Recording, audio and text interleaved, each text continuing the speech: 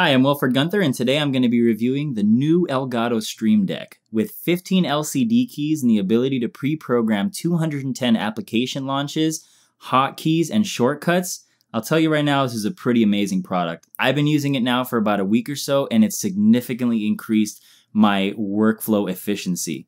Now, with seamless integration in things like OBS, Twitter, TipeeeStream, and Elgato's game capture software, guys, this is a really cool thing that they're doing, especially for $150. This is kind of acting as one of those X keys replacements, which are a lot more expensive, and they don't have cool icons that you can create on there.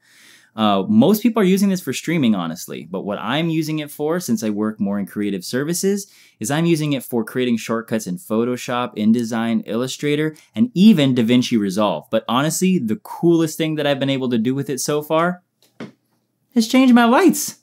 So between sunset, this is my setup when I'm playing games. I usually like to tone it down to a nice cooler blue.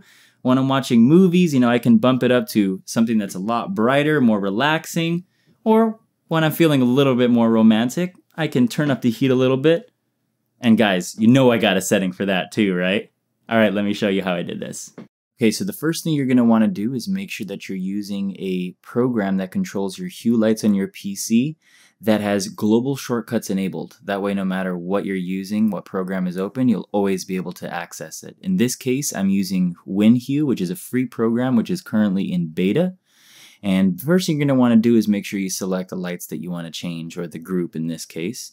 Then you're going to want to make sure that you select the hotkey setup. You can just type in anything you want. In this case, we're going to just type in light test. Then you're going to want to scroll down to scenes, then select the scene that you would like that you've already set up. In this case, I'll just pick a random one here.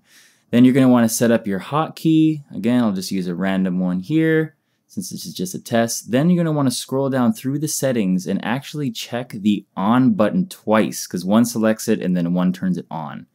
Then select add hotkey, and then just to make sure that everything got added correctly, scroll all the way down to the bottom and recheck your hotkey, because basically what we're going to do next is then open up your Elgato Stream Deck settings,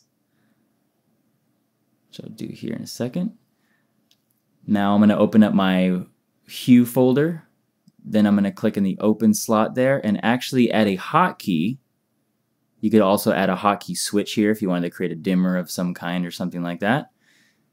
Name my light here just because I didn't add an icon, and then I'm going to enter my hotkey. And that's how you set up Guenthoer and your Hue lights with the Elgato Stream Deck.